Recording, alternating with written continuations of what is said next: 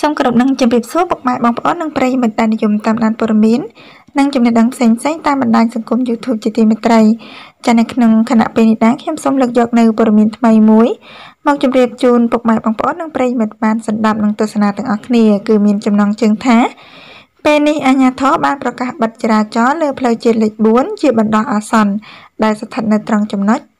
ចា៎ពុកម៉ែបងប្អូនជាទីគោរពនិងជាទីមេត្រីចា៎ចរាចរណ៍ដែលប្រកាសចាក់បិទបណ្ដោះអាសន្នស្ថិតនៅត្រង់ចំណុចណាសូមពុកម៉ែបងប្អូនតាមដានស្ដាប់និងទស្សនាជាមួយនឹងខ្ញុំ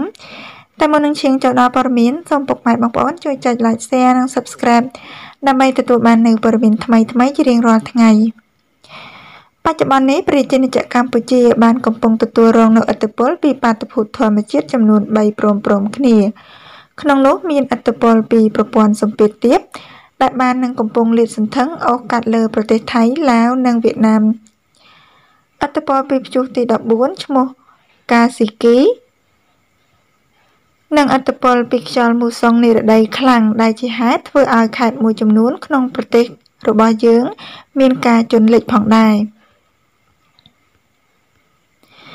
ទន្ទឹមនឹងនេះដែរខណៈរសៀលថ្ងៃទី4ខែកញ្ញាឆ្នាំ2019នេះយោងតាមគេហទំព័រ Facebook Page លោកចាហយប៊ុនលែងបានសរសេរប្រាប់ឲ្យដឹងពីស្ថានភាពចំនួនទឹកភ្លៀងនៅខេត្តព្រះសីហនុតែបានប្រាប់ឲ្យដឹងថាស្រុកកំពង់សិលាអាជ្ញាធរបានប្រកាសបិទចរាចរណ៍ជាបណ្ដោះអាសន្នចាបណ្ដោះអាសន្នហើយសម្រាប់រថយន្តចាធំនៅល្ងាចថ្ងៃទី4ខែកញ្ញាឆ្នាំ2019នេះត្រង់ចំណុចស្ពានស្ទឹងសំរោងចន្លោះគីឡូម៉ែត្រ115 116ផ្លូវជាតិលេខ4ក្នុងភូមិសាស្ត្រឃុំអូបាក់រទេសស្រុកកំពង់សិលាខេត្តព្រះសីហនុដោយសារចំនួនទឹកភ្លៀងបន្តហក់ឡើងខ្ពស់មន្ត្រីថ្លែងការណ៍កម្ពស់ទឹកបានឡើងចាលិចស្ពានស្ទឹងសំរោងនិងបានហូរបាក់ពីលើផ្លូវជាតិចាសំទោសនឹងបានហូរកាត់ពីលើផ្លូវជាតិច្រើនរយម៉ែត្រដែលมันអាចจะឲ្យរថយន្តធំធ្វើចរាចរណ៍ឆ្លងកាត់បានឡើយស្របពេលដែលអាកាសធាតុចាភ្លៀងនៅតែបន្តធ្លាក់ទោះជាយ៉ាងនេះក្តីរថយន្តតូចនៅអនុញ្ញាតឲ្យចរាចរណ៍បានក្នុងខណៈប្រុងប្រយ័ត្នហើយប្រសិនបើទឹកនៅតែបន្តហក់ឡើងជប់នេះរថយន្តតូចក៏នឹងផ្អាកដែរចំពោះមុខស្ថានភាពបែបនេះ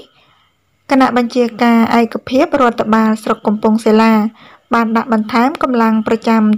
ត្រួតពិនិត្យរក្សាសុវត្ថិភាពទូទៅនិងសម្រួលការងារផ្សេងជូនពលរដ្ឋនិងអ្នកដំណើរនៅចំណុចនោះរហូតទឹកស្រកឡើងវិញចាពិតជាទឹកជំនន់ចាគ្រោះធម្មជាតិ